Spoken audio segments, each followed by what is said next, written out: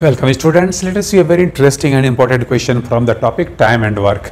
This question has been asked in the examination of Staff Selection Commission in year 2003. Question is, A and B can do a job together in 7 days. A is 1 and 3 by 4 times as efficient as B. So this is the case of efficiency, rate of work. In how many days the job can be done by A alone? Okay, so A is 1 and 3 by 4 times more efficient than B. Let us see the solution here. So ratio of efficiency is given here. Efficiency of A is to efficiency of B is how much? 1 and 3 by 4 is to 1, and this is equal to 7 by 4 is to 1, and this is equal to 7 is to 4. Okay, so therefore let 1 day's work of A is 7x.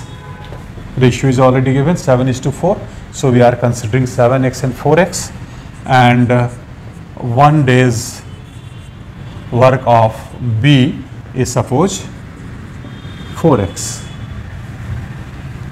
Okay, so therefore when they work together, 1 day's job of A plus B, when they work together, 7x plus 4x, this is 11x. By equation, A plus B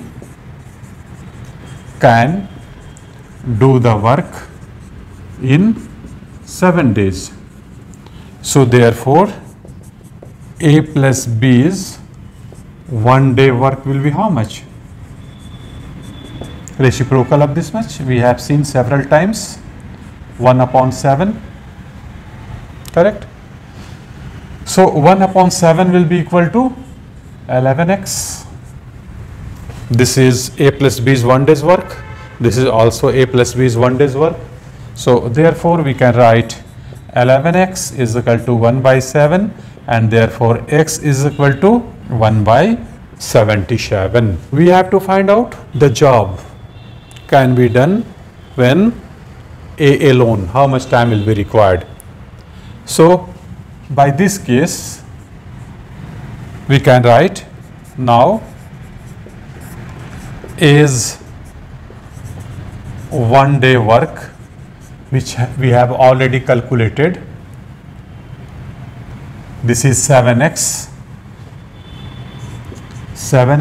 1 day's work, 7x, okay, and x is equal to how much? 1 by 77. So A's 1 day work becomes 7 into 1 by 77 is equal to 1 by 11. So this is A's 1 day work. So therefore time required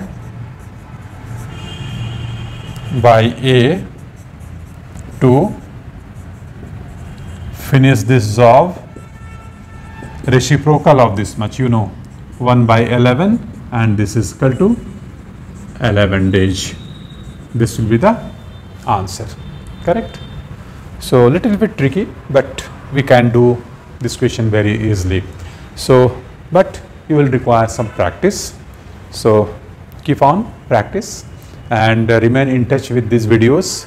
And if you are having any doubt, any problem, any confusion, please write in the comment box, and please share these videos with your friends also, so that they could get benefit of it. And if you are liking these videos, if you are enjoying learning mathematics, then your likes are welcomed. Thank you very much. Wish you all the best.